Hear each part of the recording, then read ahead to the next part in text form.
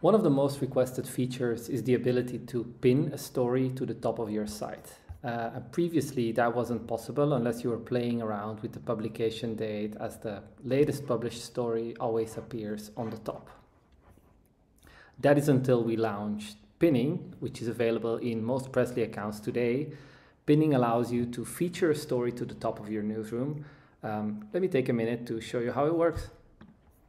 So here's this exact content of this site in your Prezly app. And if I were to go into editing this story and pinning it to the homepage, I would click this pinning button. From the overview, you would see that this story is pinned, which is this icon. And if I look at my site, I would see this story featured on the top of that on the top of that site, and would also hide the date here, because in that case it isn't that relevant.